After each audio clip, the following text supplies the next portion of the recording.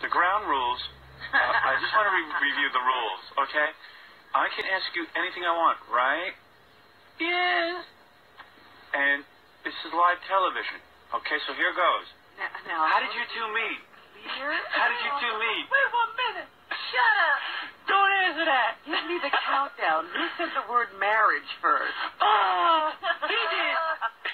I mean, I don't know. Prying into my life. Stop prying. Oh, you nosy. Go to videotape. Play my video. Do the 10-minute video. It's that. Supposed to be. It didn't work. It isn't so. Why did you settle the case then? Why did you settle the case? And it looks to everyone as if you paid a huge amount of money. Most of that is folklore. Most of that is folklore. I talked to my lawyers and I said, can you guarantee me that justice will prevail? And they said, Michael, we cannot guarantee you that a judge or a jury will do anything.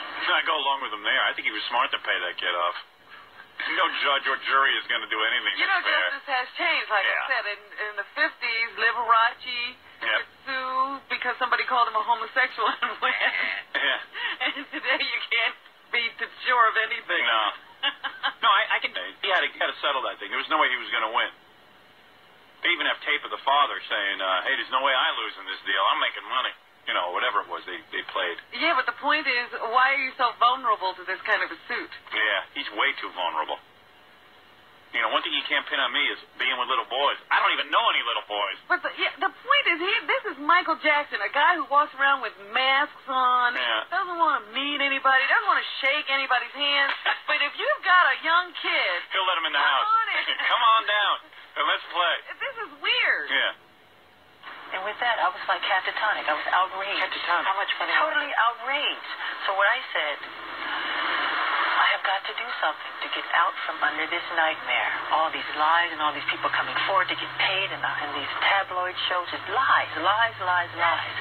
So what I did, we got together again with my advisors, and they advised me, it was hands down, a unanimous decision to resolve the case. This could be something that could go on for 7 years.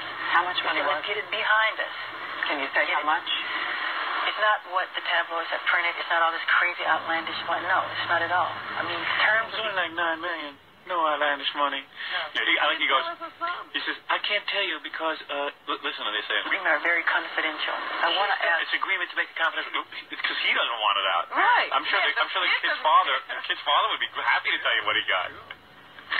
Let's be honest. 19.5 million. Yeah. And I got to pay him, pay his college. And a copy of my new record. I wanted to discuss it. I don't know. It was just one big commercial. Didn't prove anything. Didn't disprove anything. But all right. You know, it was good television. Got you tuned in for an hour.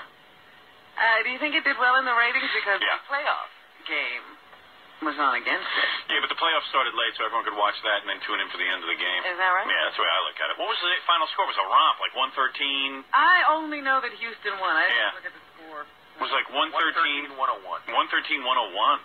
And what's weird is Houston wasn't even that good during the regular season. No, they were not ranked very high. No. And they took it all. It's that African.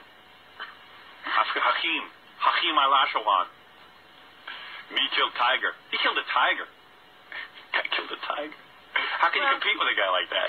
Well, you don't say how he killed a tiger. Oh, I don't think that's the only guy in the NBA who's killed a tiger. Wait a minute. You don't say how he killed a tiger. It's pretty easy to kill a tiger with a gun. Did he have a gun? I don't know. You're the one who's always told me about it. He had like a spear. Oh, no, I'm serious. He was in crime. I don't know. Yeah. Oh, that was no gun. No way.